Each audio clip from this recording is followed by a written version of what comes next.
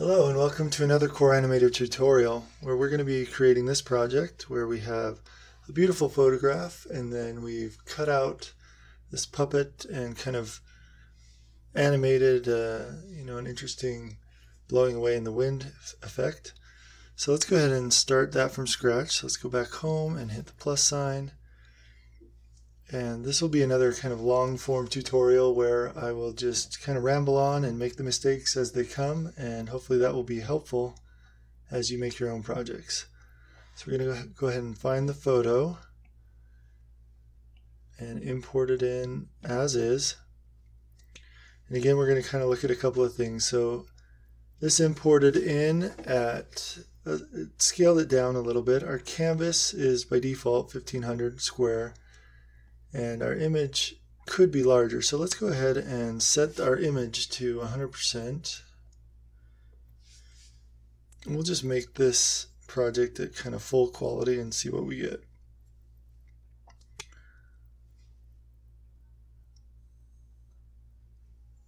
Now, there's kind of a bug right now where this isn't allowing me to go down as far as I'd like.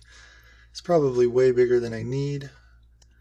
But since we're here anyway, let's go ahead and the way to go around that bug is to just exit out, and it should be under Untitled now, and enter back in, and then that should allow you to get your canvas the size you want. Okay, so we know that we can easily go ahead and extract a trimmed image and trim her out. But that will not leave us with a clean background. So there's a couple of options you can do for a clean background.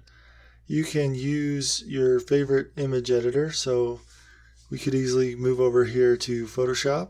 I think I've already done this in this one. And take the image into Photoshop Fix or something like that. And let's see, is this not in here? Alright, let's add it again, and let's just look at that.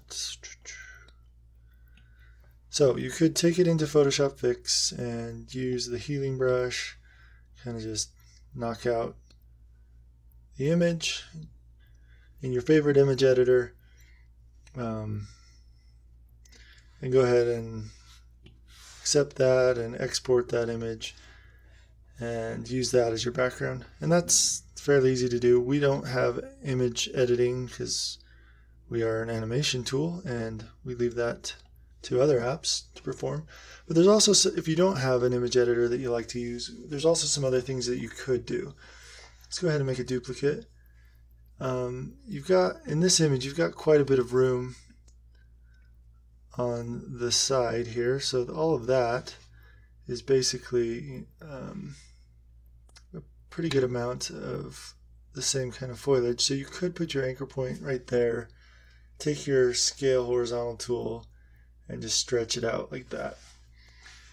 And that would kind of make it a little bit blurry, but maybe it might be what you want, or it might be good enough for, like just a simple kind of animated video that you're working with. A couple of other options you can do is you can extract a trimming and maybe take kind of a ragged edge and do a similar thing where you put that anchor point there and you just kind of, and then you only have that blurry part kind of behind your image where it's going to get covered up. But you can see that that doesn't always work, and sometimes you have to take a bunch of chunks to kind of make that work exactly how you want. So I'm going to opt for that first method, and we're just going to leave that there, and we're going to move that to the back, and I'll lock that background image. Then I'm going to take our original and I'm going to cut out our girl, and I'm going to cut out, even though I'm going to articulate the umbrella separately,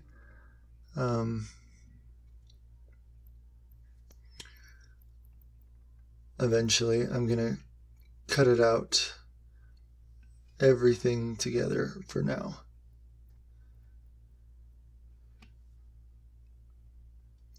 And that's generally what I like to do is if I'm going to animate an object, I kind of cut out the entire object and then I have it in my project as a layer, and I can always extract as many trimmings as I want from it.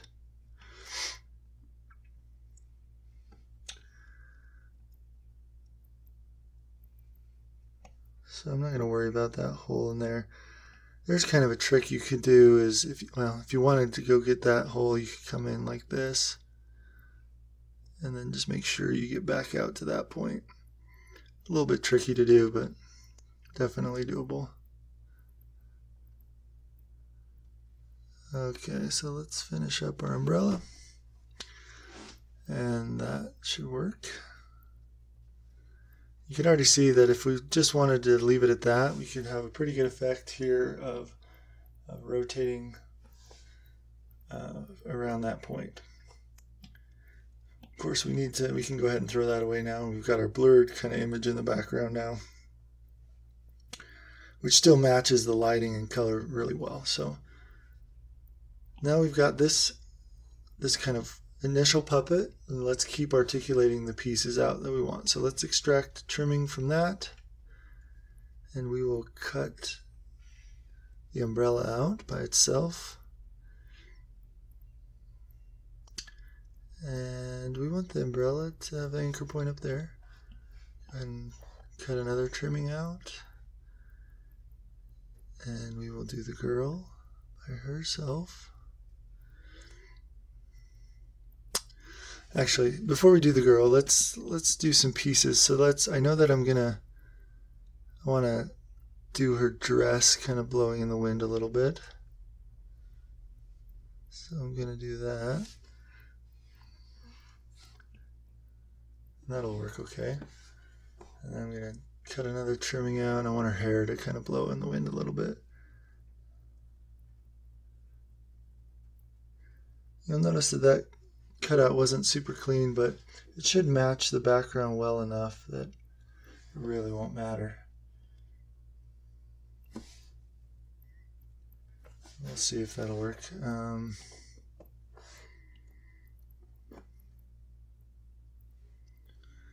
I'm going to have an issue with her shoes here, so maybe I'll just grab a piece, and that will probably be decent enough. I can grow that and kind of just pretend that that's a poor man's clone stamp. And a lot of it is just kind of knowing what you're going after. If it's just a simple video file that's not going to be examined too closely, then you really can get away with quite a bit of, shortcuts or tricks like that, because from far away that's going to look just fine. So let's see, I've got a hair, I've got a piece of the skirt. I think I want another piece of the skirt just to kind of add some more interest. Maybe I'll just do it like that or something. Let's see, where's my... So I'm going to take all these pieces I've cut out and multi-select and group those in a folder. And the entire folder I probably want anchored from here. And that's where we'll swing her from. But then we want her to pivot against the umbrella, so let's see. So we'll take, if we want her to swing separately from the umbrella, we can see that this piece still has the umbrella on, so I forgot to go back and do that. Or did I? Anyway, we'll chop, wrong way. We will extract the entire girl. Yeah, I don't think I ever did finish doing that. And then we'll have her there. We need to move her into the group. And this one we can actually throw away, but I like to just put it in the very background so it's hidden behind the background, and if we ever need to trim more stuff, we have it available. But this should be our entire girl, and now we should be able to group the girl together inside of that, and we'll make her anchor point right there, so she can just swing just slightly independently of the umbrella.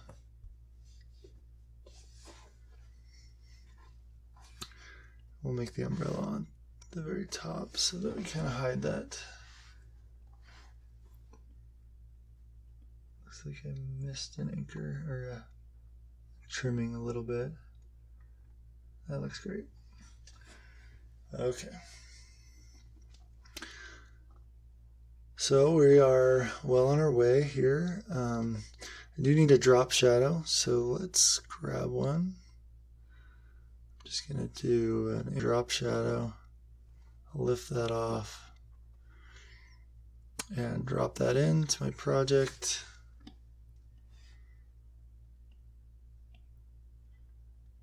Maybe smush it down a bit that way. Turn down the opacity. Okay, so we are ready to animate, I think. So let's go into our animation. And let's change our ease style to ease in out. Let's try 2 seconds for the entire group to rotate. We'll auto reverse loop that. You can see if that's kind of fast enough. That looks great. Let's go to 1 second and kind of raise up. And we'll loop that. So those are kind of offset like that. That looks good. And then we can go in here to the girl group by herself. Oops, that's not what I wanted. I accidentally have that umbrella in that group. In reality, I want it just outside of the girl group. So I guess we could name these. Might make life easier. Call that all.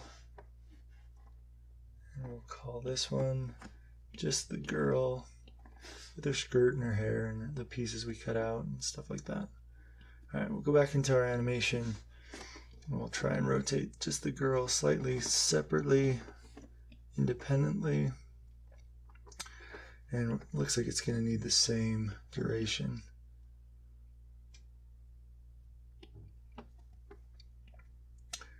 So when she gets there, we're going to go that.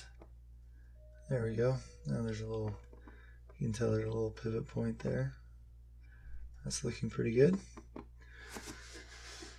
For the umbrella, I think that we can,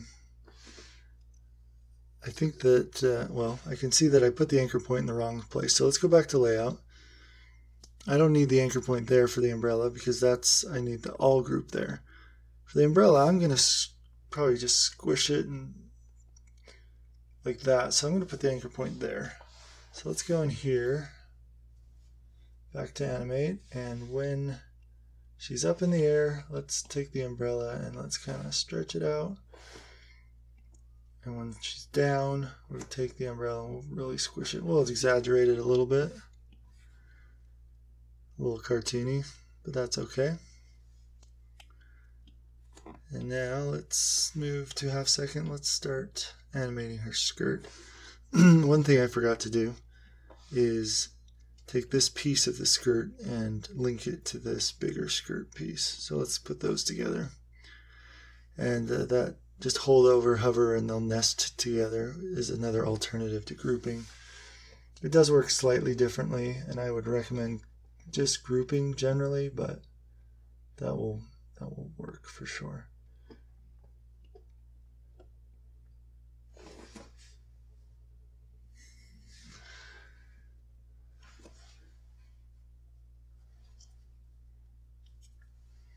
Hi, baby. Hi. Alex, I'm calling on my disco. I could tell. It says Alex Harris when you called me. That's pretty cool, baby. I'm doing a work project with you right now. With your flying umbrella picture. Alright, love you. Glad it's working.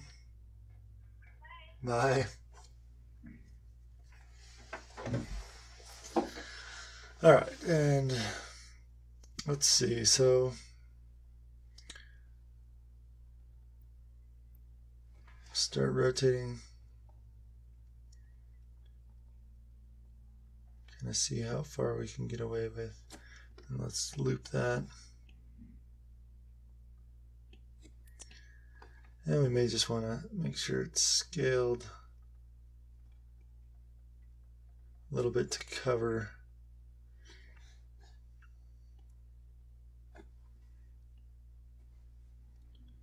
You can scale in the different directions, offset them a little bit. Maybe that's a little too fast, but that's all right. We'll call that good. And then we'll take this piece here and we'll scale and rotate that separately and auto loop those. See what we get. We get kind of a nice effect. That's looking good. Now we've got our hair piece. We can zoom in and maybe we'll do that at 0.75. And we're definitely going to scale that. Probably scale it in the X as well, just to give it a little variation. Loop all those and see what that gets us. Whoops, didn't want to do that. So a lot of times when you're zoomed in and you have a selection but you can't really tell, there's a couple of ways you can unselect. You just select there. If you have any blank space in the canvas, you can always double tap in there and then you can kind of zoom back. So let's see. Looks like that hair needs to move a little faster probably. Let's go back in.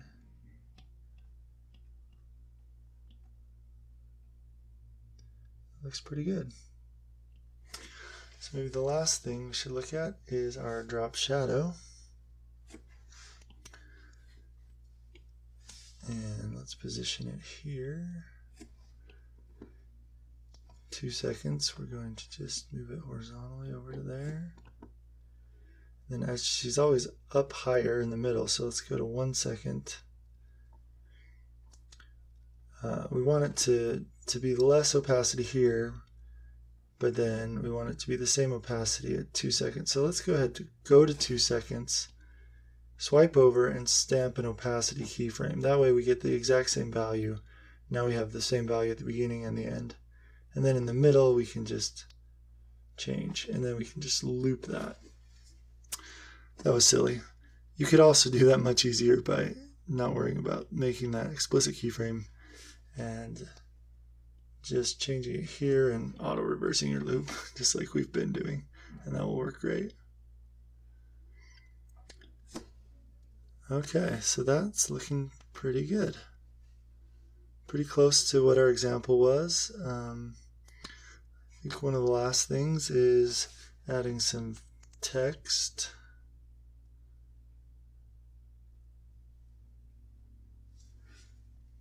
Blustery day, let's make that white. I think the only cursive font we have is Savoy right now. We'll make the fonts, let's see. It's already scaled to 33%, so we've got quite a bit of headroom. If we don't want to scale the font, well, let's just be safe. We'll make it huge. And then we've got plenty of room to make sure it's 100%. And then let's sort that below our girl, and voila. Looks pretty good. Looks like we've got an error here. Something's happening. Oh, with the drop shadow. So let's check that out. Tap on the drop shadow and we find that we did not auto reverse that loop. So we've got our skirt flapping or hair flapping, this scaling, and the shadow working pretty well. We weren't super careful when we cut out the umbrella, so we can see that that kind of foliage shows up. A couple of solutions we could do. We could have cut it out better, obviously, or we can go ahead and unlock this background image and maybe scale it up just a titch so that that umbrella always stays behind some amount of foliage and of foliage. I don't know how to say that word. Anyway, that'll hide that edge, and that looks pretty good. So hopefully this was helpful. You can see there's a couple of ways that you can knock out a background, kind of some quick ways and some, more using an image editor ways. And then just adding a simple animation adds quite a bit. All right, thanks for watching.